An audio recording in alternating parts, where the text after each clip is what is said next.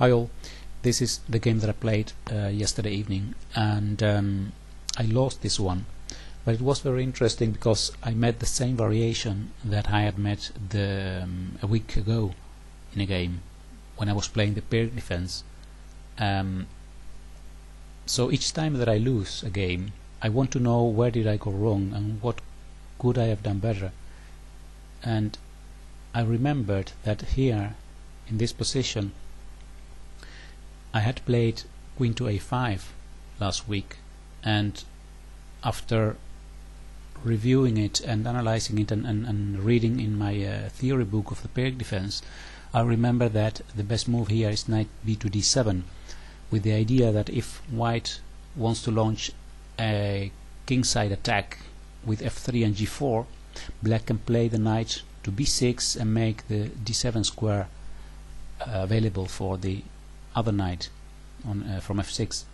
So I played knight to d7 here, but my opponent didn't play f3 but knight to f3, and I played knight to b6 here, but actually for black it's a better way to respond is to play e5 here. The thing is, the difference between f3 and knight f3 is that with knight f3 white wants to have a possibility of advancing his e-pawn immediately. So this knight on f3 is looking at the center, and that's the reason why it's better for black here to play e5. There are different options here. If white takes on e5, then e takes e5. h3 is a useful move to prevent eventually knight to g4 by black. Bishop can go to b7, the other bishop to g7. After a4, a6, knight to e2 is an interesting move that was played also in the game, but in a different position. But the idea of knight to e2 is on one hand to bring the knight to the king side to g3, and also to be able to advance the c-pawn. And in this case the c-pawn can even try to go to c5. Now, to prevent this pawn from advancing up to e5, there is an idea for black, and that's playing queen to e7 here to control the c5 square with the knight and the queen. So this is actually the theoretically correct way of playing with black. So playing e5 immediately in case of knight to f3. Well, in the game, I'll go back now to the position. After knight to f3 I played knight to b6. So this was actually a possibility for white to play e5 immediately and go for a dynamic attack in the center, but he didn't. He played h3. I played bishop to g7, bishop h6, castles, castles. Now I played queen to c7, realizing that I need to play this move e5. Now I cannot play e5 immediately because it's not supported enough, so that's why I played queen to c7. Now if my opponent would have allowed me to play e5, I would have been happy, but my opponent didn't give me the time. He played a4. Now he's threatening to take on b5 and win a pawn, so I played b4 here.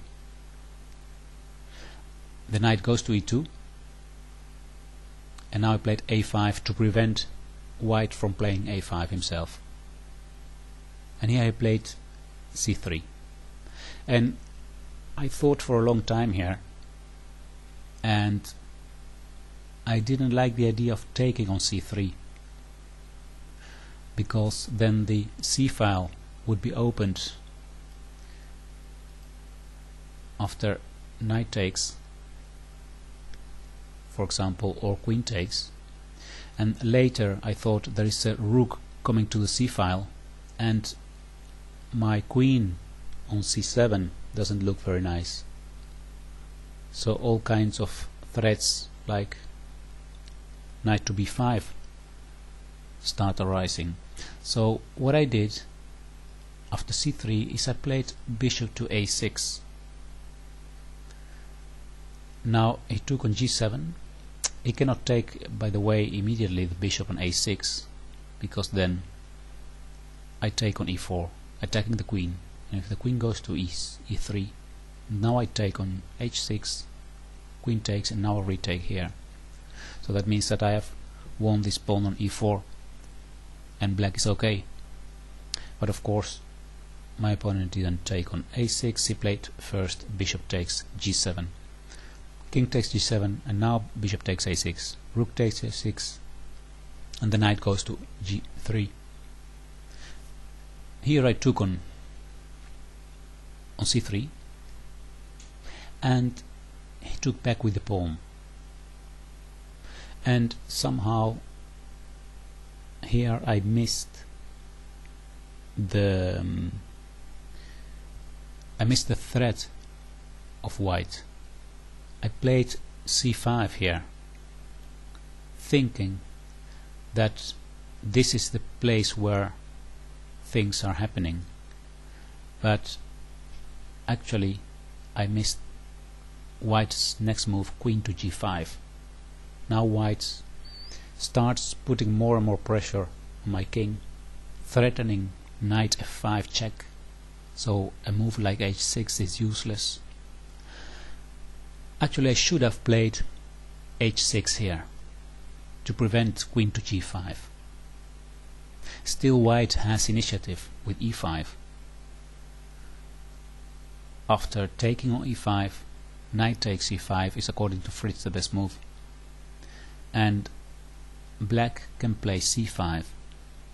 So still white has a slight advantage, but black has counterplay. Now in the game, as I said, I played c5 here and he played queen to g5.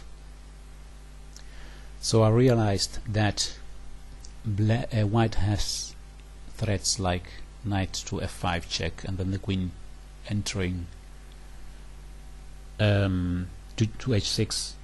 So I played e6 here to control the f5 square. He played e5, I took on e5, and he took again, and now it doesn't look beautiful, but I went with my knight to g8 to keep control of these two dark squares. White is actually playing very well in the sense that since he has exchanged the dark squares bishops, my dark squares around the king can become weak. He played knight to h5 here, king goes to h8, knight f6, and here I played h6, queen to h4, king to g7,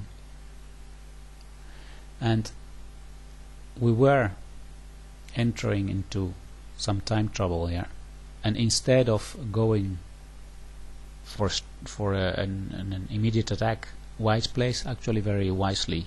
He brings more pieces into the attack by rook to d1. I played knight to e7, and now he played another good move, c4, taking away the d5 square for my knights. I played rook a to a8, queen to f4. Now the idea of queen to f4 is to be able to play eventually g4 without leaving the queen out of play. Rook a to d8, and here I played queen to d6. I played knight to f5 attacking the rook, and here I played rook a to d1, sacrificing the exchange on d6. And this is the moment when I made my really serious mistake. Instead of taking on a4, for example, because white has no direct threat here, what I did is I took the rook, and that gave him a strong attack, and this is terrible for me. And after this I went with my queen to the worst place, actually c6, because then he can play later the other knight to e5, attacking my queen, winning a tempo. Rook h8, queen f6, the king went to g8, and now he took my rook. So I played on until the time control, and after a few moves, after d6, d7, I resigned, because this is completely lost for me. So okay, I hope you enjoyed the video, and I'll see you next time on YouTube. Leave your comments.